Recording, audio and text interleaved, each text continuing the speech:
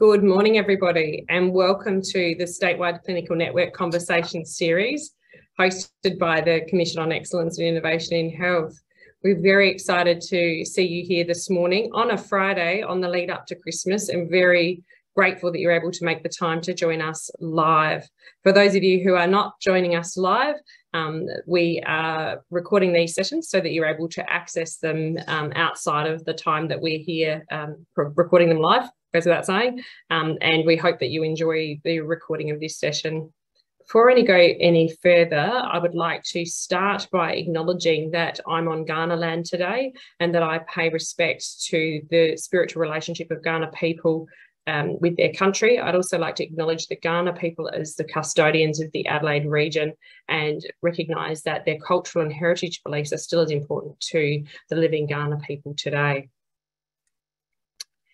The Commission on Excellence and Innovation in Health is an agency that's all about delivering better for South Australians. And so our vision is together, let's create better healthcare for all South Australians. This vision is about how we can achieve things together in networks and collaborations, and absolutely about how we can measure that we've achieved that. So the delivery of better is about being able to measure that we're doing something better today than we were yesterday. The Commission on Excellence in Innovation in Health is the lead agency for innovation in healthcare in South Australia, and we do that by bringing together consumers, clinicians and other collaborators to work towards our vision. The CEIH portfolio is made up of various components, and we're here to talk about one of the really critical elements of that today, and that is the cardiology statewide clinical network within our clinical networks portfolio. Just quickly to highlight that we have a fantastic strength around partnerships and building partnerships to shift the system and transform the ideas that are happening by creating strong partnerships between different agencies and entities across sectors. Our patient-reported measures program is all about empowering patients and using patient experiences and patient outcomes to measure what matters in the health system and making that important and valued. And we're really excited about the upcoming establishment of that program across the sector. Our clinical informatics program is about delivering insights that really matter, again, and delivering them to the people who can action them, so delivering them particularly to clinicians, so hence clinical informatics. Really excited about our innovation portfolio and the opportunity to seek new perspectives and to understand how we might do things better, recognising that we can't continue to just do them the same. The statewide clinical networks are groups of people who come together to focus on a particular area. So in this instance today, we're here to talk about cardiology. We have statewide clinical networks that are led by a steering committee, clinical and consumer-led engagement and focused on building connections around the community, around the area of practice that they work in. Our statewide clinical networks are not about producing outputs or writing things and printing them. Our statewide clinical networks are about building a community that can work on a sustainable approach to delivering better for South Australians. We're really excited that we have our 8 statewide clinical networks presenting throughout this series, and that includes the surgical perioperative, chronic pain, clinical genomics, adolescent transition care, urgent care, cancer, palliative care, and the one that we're here to talk about today, which is our cardiac care statewide clinical network. This is the last in the series of the Statewide Clinical Network Conversation series, so I won't be plugging the future ones, but absolutely, if you're watching this one online, go and have a look at the others as well. So there's a Statewide Clinical Network Conversation series for each of the 8 clinical networks, which has been held since October this year, and so those videos will also be available. We're up to the cardiac care series. Probably just a quick bit of housekeeping before I hand over to our presenter today. Just asking that people are keeping their mics on mute during the presentation, and then we'll have an opportunity for Q&A at the end. You can use the chat function. and we'll work through that at the finish of the session. And just to let you know that we are recording the presentation component of the conversation today, and then at the end of the conversation we'll turn the recording off to give us an open space to have a free and flowing conversation without the recording on. So for those of you that are online with us now, we are recording. So without further ado, I would like to stop sharing my screen, and introduce the Statewide Clinical Network lead, Professor Jayme Bennetts. Jayme is trained in both adult and paediatric cardiology and is currently the Director of Cardiothoracic Surgery at Flinders Medical Centre, Director of Adelaide Cardiothoracic Staff Specialists at the Women's and Children's Hospital and at the Royal Darwin Hospital. He's a Professor of Cardiothoracic Surgery, Flinders University, and has an extensive involvement in the research program at the Cardiothoracic Department. He's made a significant contribution to the outcomes of cardiac surgery in Indigenous Australians and continues to promote and strive for improvement of outcomes in cardiac surgery more broadly. Over 70 peer-reviewed research papers and has been on an invited speaker regionally and internationally, and is actively involved in multiple large international trials.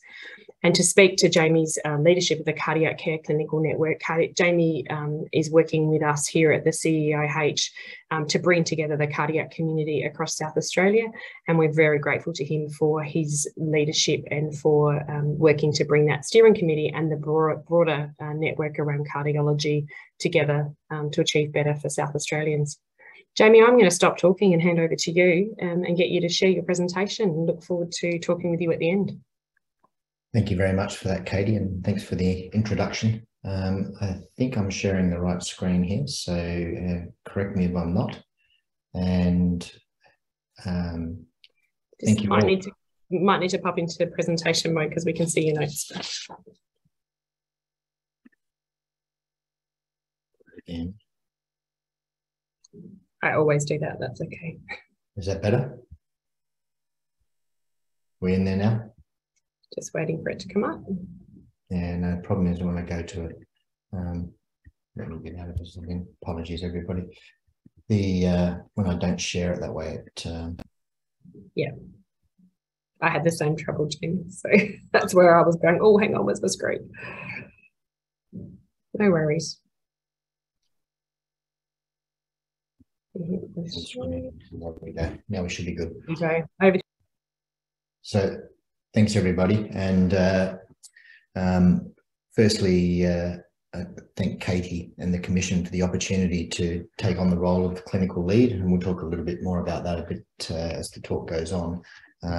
It's improving how we deliver service and providing increased accessibility to service is one of the things that I'm passionate about. And I think that we've got an opportunity to do that, and some of the things we've started to do are built around that.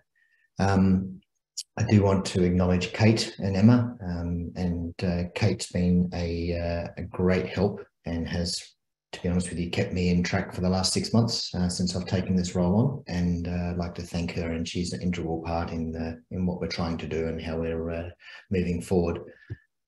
So the vision of the Cardiac Care Network was to have something that all South Australians with or at risk of cardiovascular disease can efficiently access quality care that is actually of an equivalent standard and accessible no matter where people are within the state. And that's to reduce the burden of travel, to reduce the burden on the system with regards to not just metro LHNs, but country LHNs and country hospitals, and try and improve ways. And I'll talk a little bit around some of the ideas we've had with that. But essentially, part of the platform that I came to this position with was along that model with dividing the state into sort of levels of service, where level 1 service is mapping out what care is currently available, identifying the holes that may exist. And we're not just talking about metro, we're talking about outer metro, regional and remote territories within South Australia.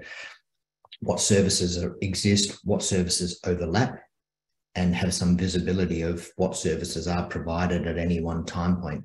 And some of the problems we know exists is there are some regional areas that are very well serviced and provide an excellent level of care, but 3 or 4 different people going. And it's quite possible that they could all be there within the same week, and then nobody's in that space again for another 3 or 4 weeks. So it's around identifying what we have, working out what we don't have, and then building a better way of delivering that service with some visibility to make sure that when patients need access to care, we've got a process that they can enter the system where they are and get an equivalent level of service. The second part of the goal is to then try and build what we're classifying as level 2 services, which is really utilising the extra specialty level skill that exists within predominantly the metro LHNs, but some of the regional centres as well. And this would be predominantly inpatient or specialised ambulatory care services that require a focused way of functioning and delivering that patients need to move to those level 2 services. And as part of improving the level 1 and the level 2, our hope is to then be able to identify some what we're classifying as level 3, which is sort of high-end specialty services that either do or do not exist currently, work out what we need, how we deliver those, and then try and build those into the level 2 as the next step above and beyond the level 2 services to provide something that we aren't able to do currently. And I'll touch on one of those as an example of what we're trying to do in a few slides' time. So, different type of schematic. This would be similar to the all patients, and there's a lot of Northern Territory patients serviced by the South Australian system that we currently stand. So everybody can access the system where they are and get that, as I said, an equivalent level of quality and accessibility. Then we've got the 4 major LHNs that are based in the metro area where the specialty level services predominantly would be provided out of. And then the level 3 services, which would actually be a combination of quality practitioners that are delivering the level 3 services based out of the level 2. And it may be at one site, it may be at multiple sites, or it may be a mobile team that moves around sites, but it's basically building that level 3 service, which is the next level above what we're currently able to do in some specialty areas.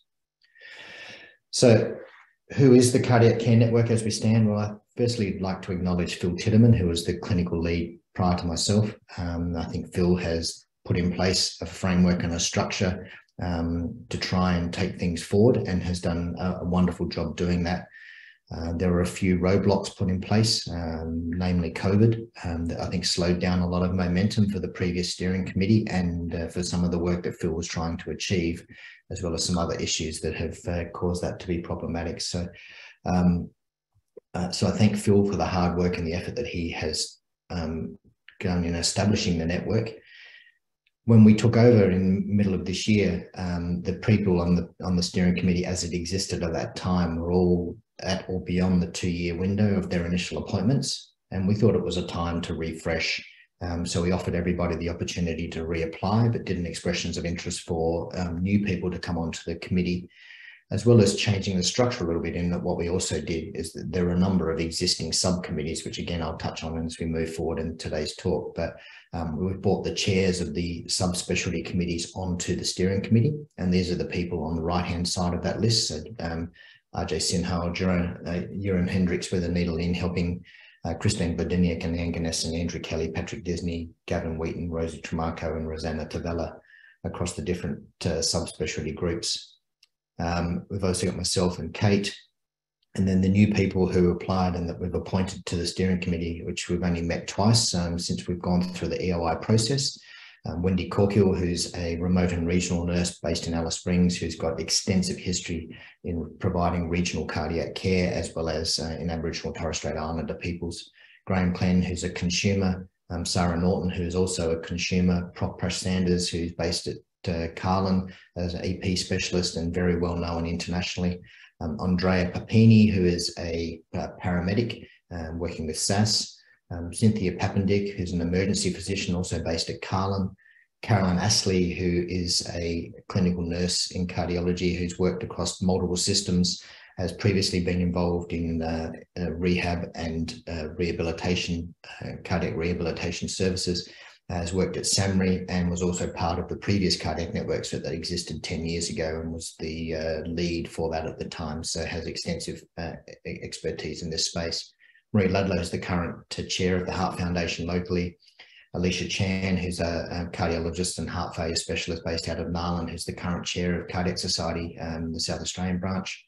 Simon Lockwood, who is a GP based in Roxby Downs, and Lewin Huynh, who is a cardiologist based out of Narland primarily.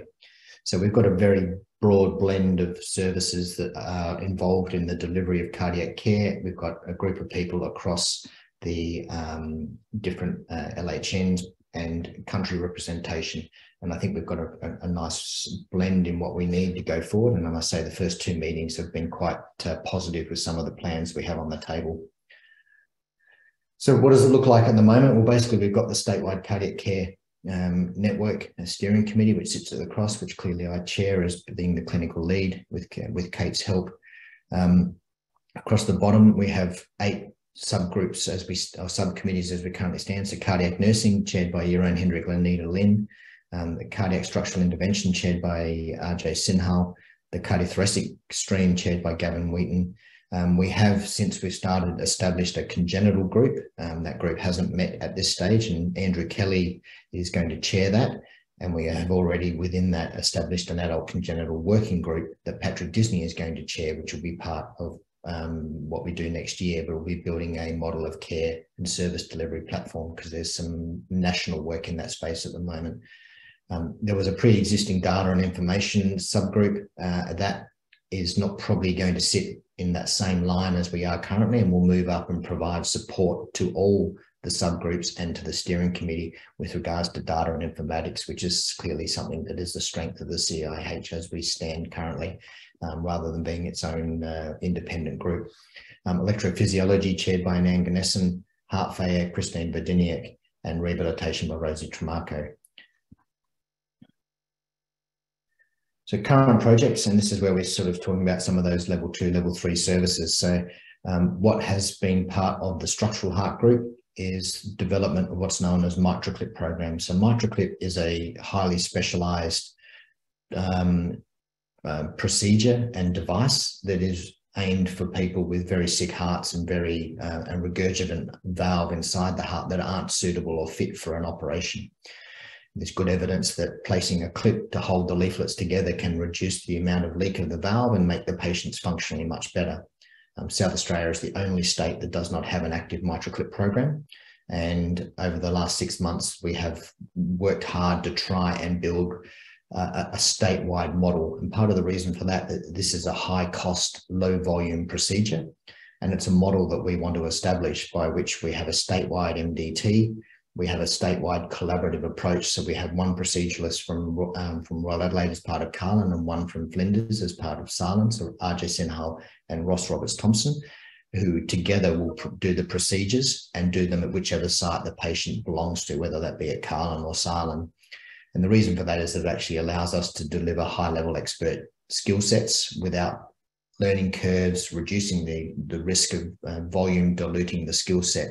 And that this will always be low volume procedure in this state with the numbers we have, but allows us to do so through a statewide MDT, appropriate decision making, and then highly skilled procedures that are delivered in the best interest of patients. So we're hopeful that that will be formally funded by mid-year next year. There is some funding in place at the moment, which is a little piecemeal, but we want to centralise that funding through the MDT process and have that service delivered at both sites as it currently has been established, and build on that with future devices and other ideas we've got. So that's happening as we stand, and has been a reasonably big project for us to get up to this point. The heart failure group have been particularly active and have done some very good work. They've mapped out some care delivery across the state. They have an idea of where services delivered and by who. They've developed a new heart failure guideline, which is part of the national standards that have just been released, and have adopted a platform by that which that can be delivered locally. There's a standardised referral pathway that will be across all LHNs for patients needing heart failure referral, and that's a work in progress. They're looking at getting a website up that will help with that, and they're probably going to be the first group that we move with regards to health pathways, which I'll touch on the next slide, with the primary healthcare networks and the GP models, which are well established in other specialties, but not yet in the cardiac space. We've inherited the ACS myocardial injury registry, which exists, which, as everybody would know, Derek Chew, who is the commissioner of CEIH, has done a lot of work in a trial platform known as RapidX, looking at ACS and troponin care and how we can influence decision-making and outcomes. The data that exists with that needed a home. We've brought that in under the network as well.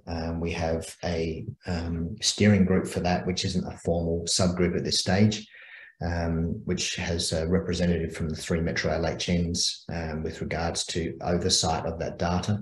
And it's something that we will be using over the next 12 months or so, building some decision-making tools that will support decision-making around patients presenting with chest pain, the likelihood of it being problematic, suggested management pathways, and the need for transfer. And we can hopefully build all that in with regards to streamlining service and making sure patients don't travel if they don't need to, can get delivered quality care where they are, but also reduce the burden on the beds in the system, both remote, regional and metro.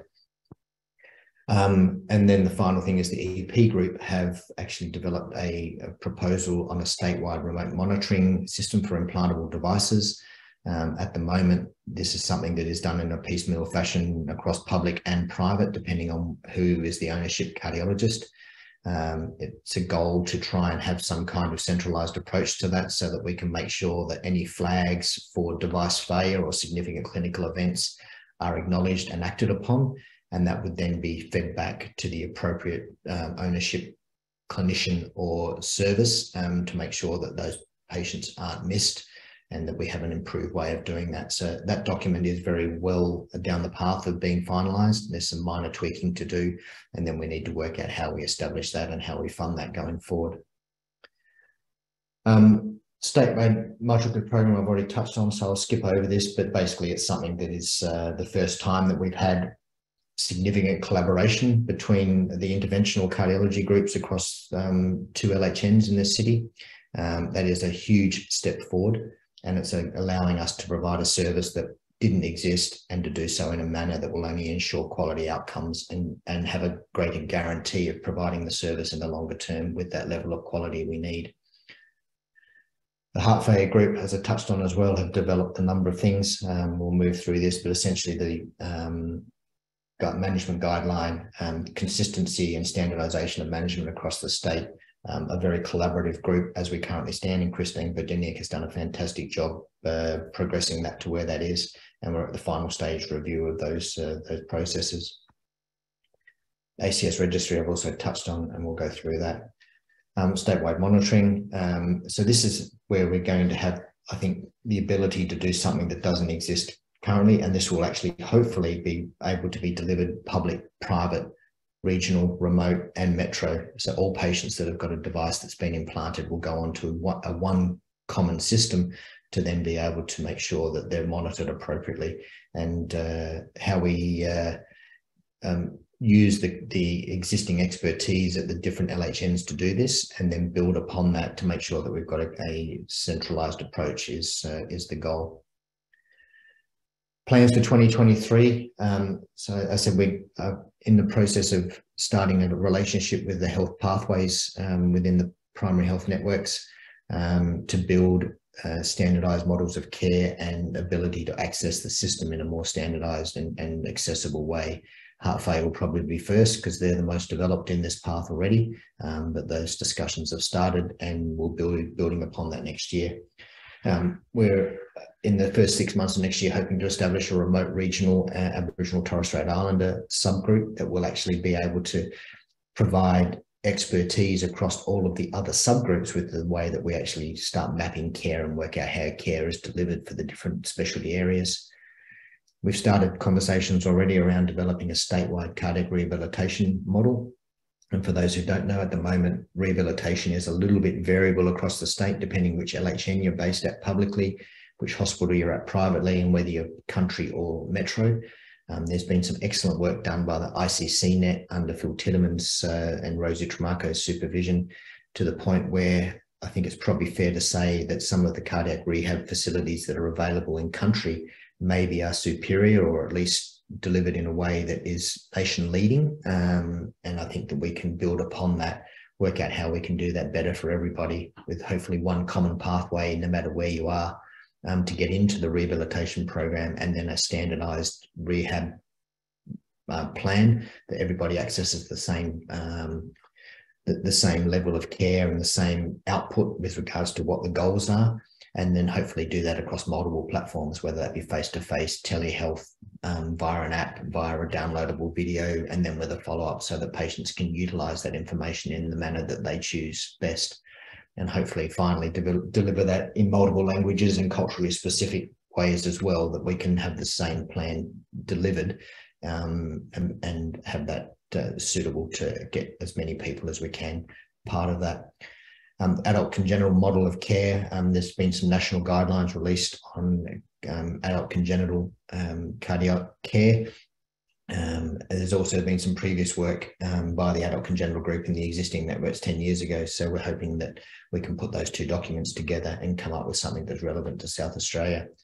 Nurse-supported exercise stress tests has previously been part of the networks from 10 years ago. That document hasn't been updated.